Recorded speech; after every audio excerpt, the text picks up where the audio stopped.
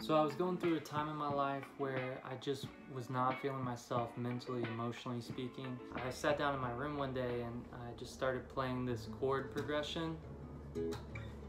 And I just kept playing that over and over again. And then I started thinking about my life. And when I grew up, people always told me that I was like this chill, relaxed, kind of positive kid. And I didn't feel that way in this moment in my life.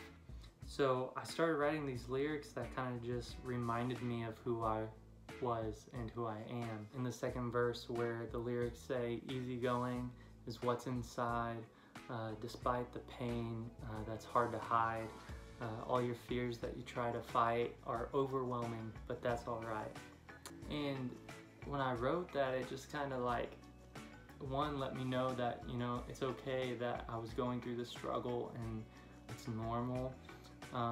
But it also allowed me to like regain confidence of like who I was and what my outlook on life typically is and how I can regain that.